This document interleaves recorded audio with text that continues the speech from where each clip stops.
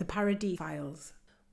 Welcome to this short documentary film about Graeae's upcoming opera project, The Paradis Files. The Paradis Files will be an opera based on the life of Maria Theresia Von Paradis, referred to throughout the documentary as simply Theresia. An 18th century Austrian composer and musician who lost her sight at a young age and was subjected to a number of invasive treatments intended to cure her. This film provides an insight into the creative process used in the making of the piece and the ideas that inspired it. During the film, you will hear from the creative minds behind the work: Jenny Seeley, director; Selina Mills, creator and librettist; Erilyn Wallen, composer; Nicola Werenowska, co-librettist; and Andrea Brown, music director. They will explain their motivations and ideas directly to camera from their homes. Jenny Seeley sits in a white room, a framed print of a woman behind her. Selina Mills sits against a backdrop of bookshelves. Erilyn Wallen sits in a white room with a large clock in the background. Nicola Werenowska sits in a room with a golden sun sculpture behind her on the wall. And Andrea Brown sits next to a window in front of a bookcase. While they are speaking, there are black and white still images on screen which provide a snapshot of the rehearsal process. Close-ups of singers and interpreters engaged in performance, or the director delivering feedback, for example. The action moves quickly from one speaker to the next. I will introduce each speaker by name.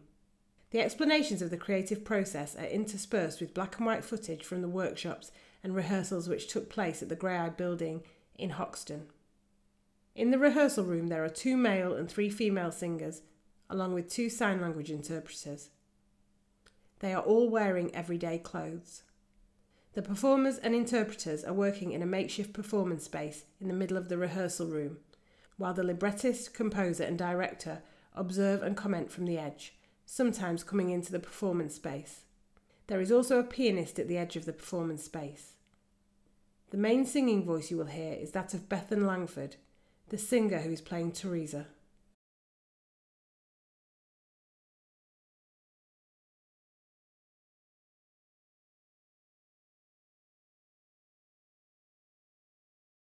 Jenny Seeley, director, at home. So, let me start at the beginning.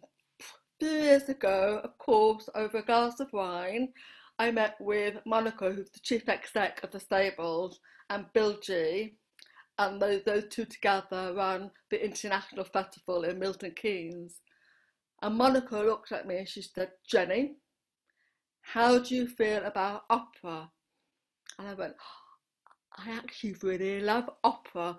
I am deaf. I find it almost impossible to hear, but there's something about a challenge of trying to get yourself in and around that music, that style of music. I did an opera years ago called Mad Meg, tiny little opera for young people in special schools, and I loved it. And then we've just done a contemporary opera outdoors. But what Monica was offering was the opportunity to do something indoors in the stables, a brand new opera. And, I mean, this is total serendipity, because weeks before, this woman, who's a journalist for The Spectator, came to interview me. She's a visually impaired woman. We did the interview. We got some cheese and biscuits, so it's all about food and wine with me. But Selina started telling me the story that she wanted to develop about this incredible blind composer called Theresia Von Paradis. And she showed me all the work that she'd done on the research she'd done. So I said, "Monica, I have an opera for you."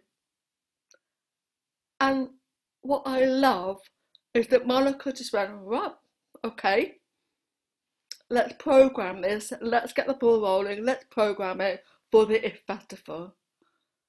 You know, so many people think a deaf director, opera, what a risk. But Monica didn't see that as a risk. She's with me in that challenge. She's another disabled woman who absolutely gets it, gets how you move forward, you smash those barriers. So what we're doing is exactly what Theresia did all those years ago. She smashed barriers. A busy street, An audience with Marie Antoinette. It's a real privilege to have you in the space. The Blind Enchantress. To kickstart a very, very new opera. The Blind Enchantress. The success.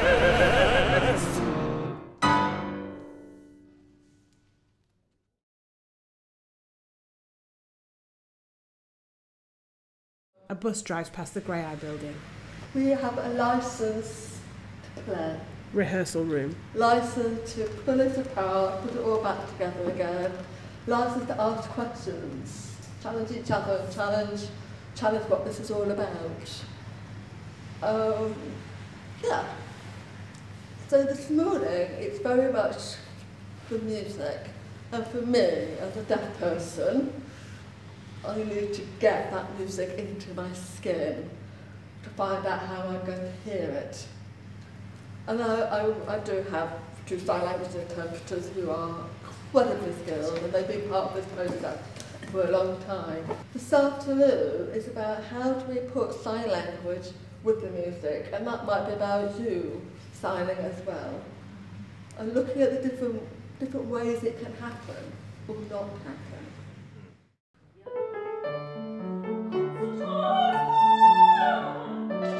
An audience with Marie Antoinette.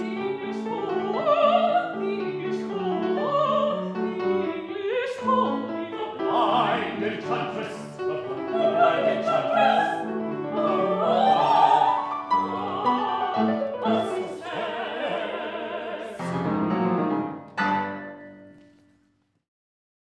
Selena Mills. I found Theresia Von Paradis when I was researching a book on the history of blind people. I was looking for female blind role models. There's nothing sort of pre-19th century. And then I was looking at musicians and I came across her and I thought, why on earth has no one looked at her? She's amazing. Erilyn Wallen. The music I write is often eclectic. And in this particular case, I'm also trying to capture the sense of the period in history, the 18th century. She wrote a huge body of work. She toured Europe. She played with Mozart, Haydn, Salieri. She was phenomenally successful in her lifetime. And yet somehow she disappeared into the corridors of history. Theresia Von Paradis studied with Mozart. And originally I was going to avoid direct references, but actually it's understood that Mozart wrote a piano concerto for Theresia. So I'll have snippets of that coming in, and it's actually quite a fun way of giving a reference point. Nicola Werenowska. The libretto starts at a fairly late point in Theresia's life, when her playing and composing career is over, and she has established a successful music school for blind girls in Vienna. It's such a powerful initial moment to see Theresia at a time in her life when she is, we believe, happy, independent, and we see Theresia's mother unexpectedly arrive, and her arrival is a catalyst to revisit the past. Andrea Brown. I think one of the main challenges has been around how to run our workshop. We are really breaking new ground. We're still trying to find and develop a space in which we can play with music and action and singing, audio descriptions, signing, all of these things which really are going to come together in this quite innovative production. But when Bethany starts, she plays the piano, a lot of her music.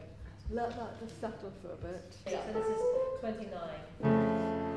You need to rest. Save your strength for tonight. Such a long time since I've played. It is only for your students. An audience is an audience. She plays the piano. Lost in her music. The doorbell goes. Gerda goes to open the door. So we must see that when she's playing, she really does hate to be interrupted as well. That has to be incorporated. A woman is crouched on the bottom step. She has a stick. She's old and frail. Although you see her now, you're shocked how frail she's become. She was a total cow to you and to Theresia. The maid. Gerda. My lady. Baroness von Paradis. I was wondering if she really was a year away from the end of her life. Is that truthful and factual, or is that something she's saying to engender a union? May I come in? I think it's quite a difficult decision when she says, may I come in? I think there's a bit more hesitation. Okay. It's not kind of course, it's more you being torn. She knows there'll be fireworks. She's here. I remember once somebody wanted to have an argument with me. I was practicing the piano. I couldn't be bothered to argue because I was busy practicing. You really do, you're in the zone. Your mother. May I see you? Should I bring her to you? No, I don't want her here. And then it's like in Madame's own time, tell her to go. So we really extend that moment, and it's all linked with her, that focus on the piano, but that feeling of this, everything started to hurtle forwards. She's here. She's here. No. The Baroness. Your mother. Also, I think that the piano's also a place, that's her home, a place of psychological safety, isn't it? I think it's quite good at this point to not give away everything, because it's the beginning of their relationship. If I go, no, tell her to leave, then you know everything. Whereas it could be a slight tremor and, no, tell her to go. Can I suggest just a thought? Maybe she's losing her sight. So she can't recognise Gerda, which I think is an interesting, relationship with her daughter. And may I see you? Please? I am your mother. Shall I bring her to you? No. Tell her to go. I don't want her here. But madam. Tell her to go.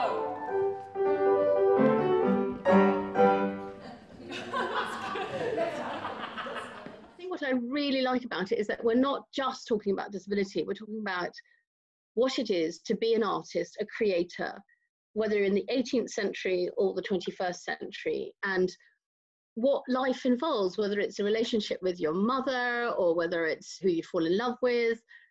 These are themes that we all carry within us. And I think what I love about Theresia is that she really did not see her life as a tragedy. I mean, she was really out there, getting out there, having affairs, meeting lots of people and investigating the world. Although the story is very much Theresia's, we made the decision to put 3 women at the centre to give voice to a wider range of female experience. So we created 2 other female characters, Theresia's mother, Hilda, about whom almost nothing is known, and her maid, Gerda, who is entirely fictional. The thing that drives it is the emotion of the music. Each character is really finely drawn in the music. It's not just a question of characters having a motif, but they often have their own key centres, their own rhythms. And so I think that's why I love writing opera so much. You're trying to bring all these characters into this world of music, and then the music itself can be another character. Electricity, and light. Hot stab, cold stab. Bleeding. Bandages. Extraordinaire. How many sides is that all together? We're going to look at this scene now. Yeah. It will feel like that. A bit weird. But just give it a whirl.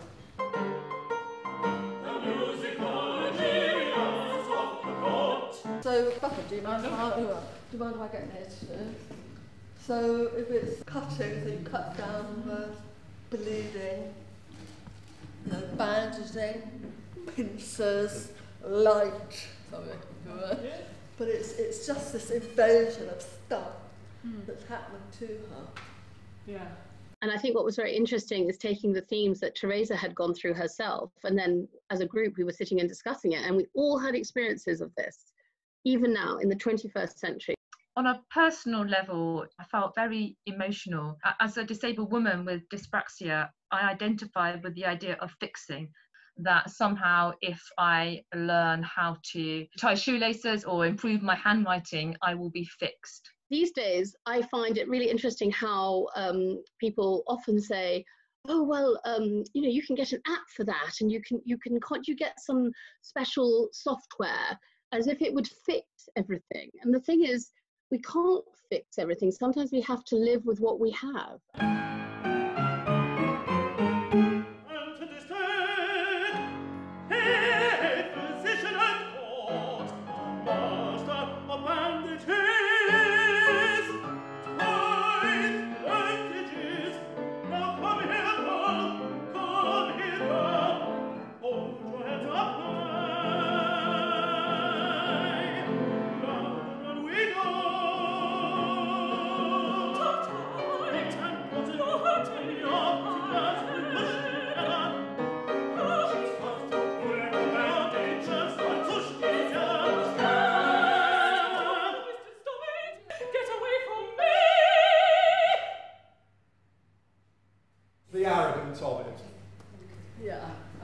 You know, that you do it, the more she bleeds, the more that she suffers, the better. Well, when I was a kid, they made me put a patch on my right eye, and I was really passive as a kid, and as soon as I did that, I got this like red rage that I had all my life since I was about 20, and I always think, when you just Roberta, that her rage, it just comes from a visceral place that is caused by these this over the damage that it does from it. It does. Yeah.